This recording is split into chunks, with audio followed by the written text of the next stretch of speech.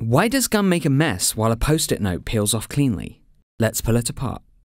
We're surrounded by stickiness every day, from tapes to glues and other natural sources, and the science behind how these things stick is actually quite complex.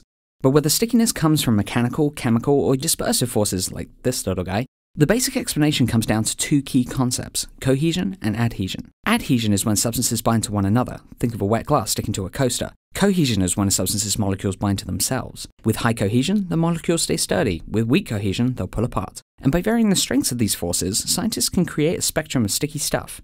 Post-it notes, for instance, have very low adhesion, so they unstick easily, but their cohesion is strong enough to do this. Neat, right? Step on a piece of chewing gum, however, ugh, yuck, and it will stubbornly adhere in a goopy mess. But lift your foot away, and the gum will cohesively fail. So there you have it. Adhesion, cohesion, the power of post-it notes, the gooiness of gum, stuck in your minds for good.